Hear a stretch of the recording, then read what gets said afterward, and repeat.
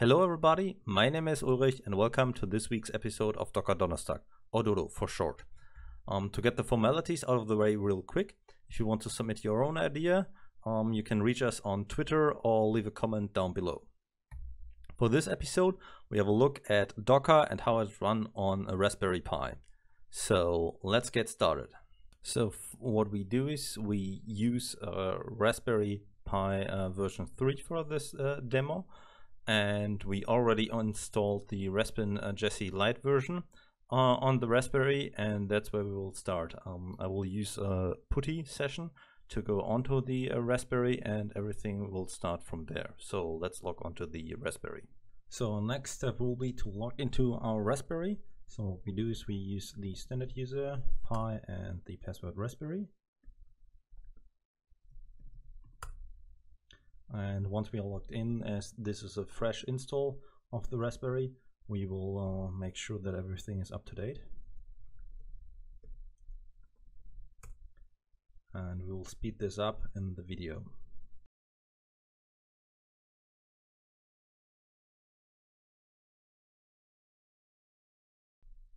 Okay, after we updated the repositories, let's update the entire Raspberry.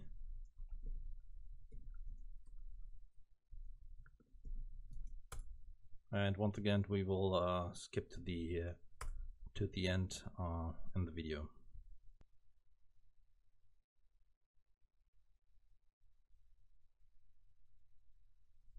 Okay, after updating our Raspberry, we will reboot and start installing Docker.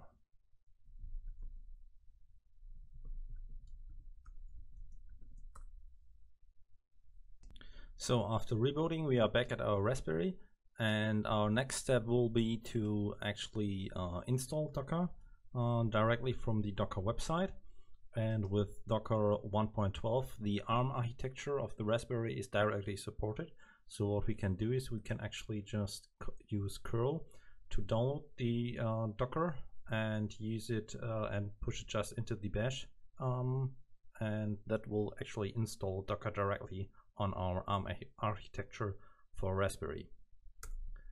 So this will take a few minutes, and after that we will actually stop the video again.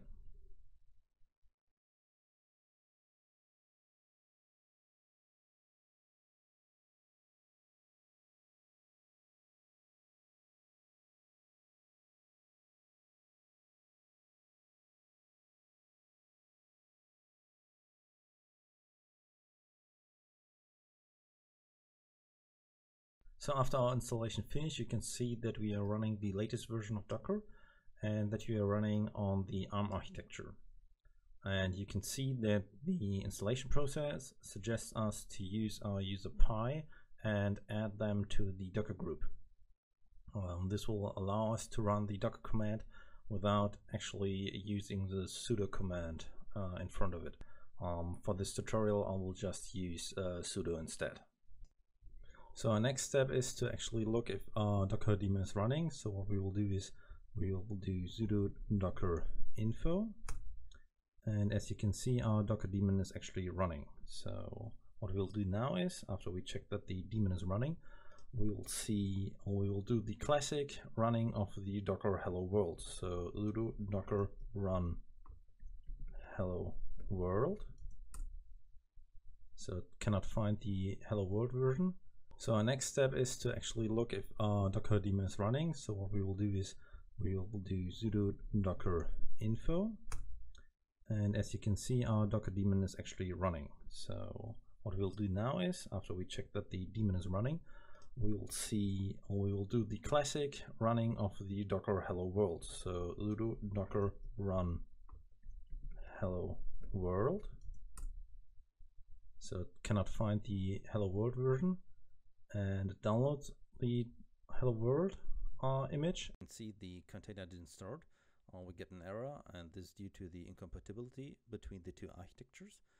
We're currently running on the ARM architecture, and the container hello world was designed for the Intel x86 architecture, and you cannot start the containers vice versa.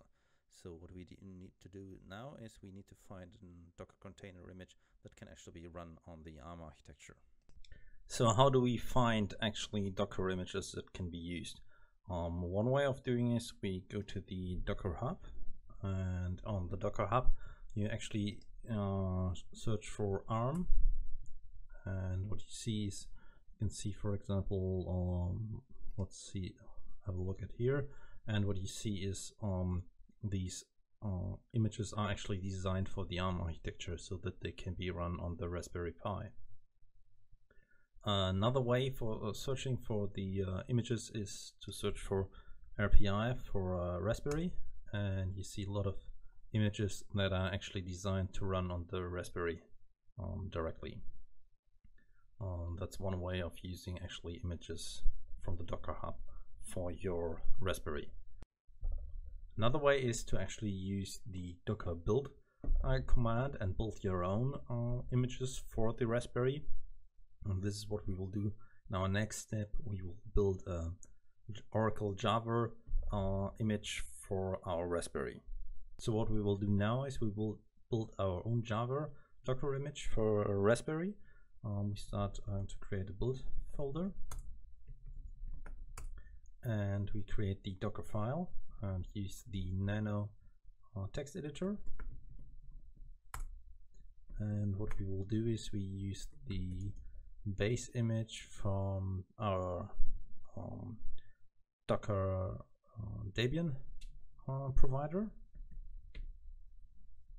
They are also using the RPI terminology to indicate that this is an image for the Raspberry ARM architecture.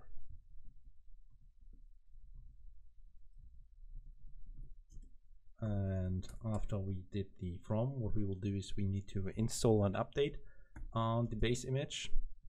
Install and update as a command, and what we will do is we will use run up get update and up get install. Don't forget to put the -y here, otherwise you need an interactive shell to install everything, and that's not possible during the build command, so you need to leave the y here. And after that we can actually provide everything that we need to install.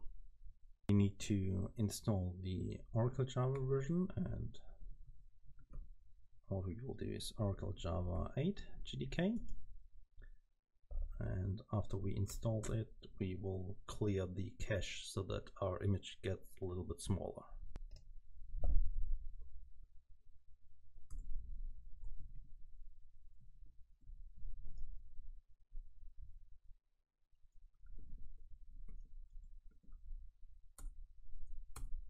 So finally, what we need to do is to actually put the command in. So in our case, we will just put in Java, so that the command that you can execute is Java. We've got our own Java executor. This just meant as a very simple example on how to create Java or any other Docker image for the ARM architecture. So what we will do now is we save it, Docker file, and now we start building the file. So what we'll do now is we will use sudo docker build. We will actually tag the build, and we will use Ulrix, which is my Docker Hub account name, and we will call it RPI Java 8, and use the local Docker file.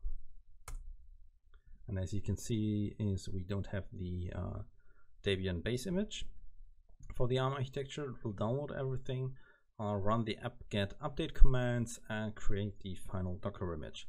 And we will speed up the video till everything is finished.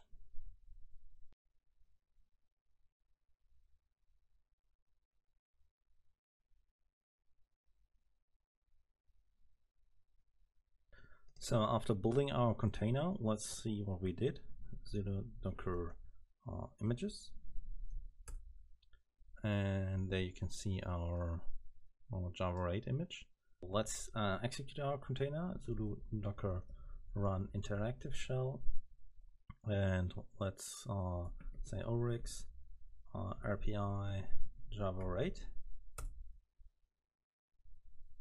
And as you can see, it's actually executing Java, and as we didn't specify anything, we get the all options of Java displayed.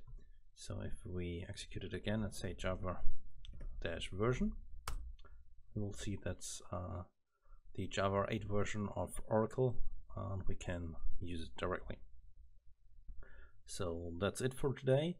A short introduction on how to actually create a Docker image and actually install Docker for Raspberry Pi, and we will use this as our base for our next Docker Donnerstag or Docker Thursday, and we will create a simple Java application that we will run with the registry that is built for the Intel architecture as well as the ARM architecture, and how you can create this.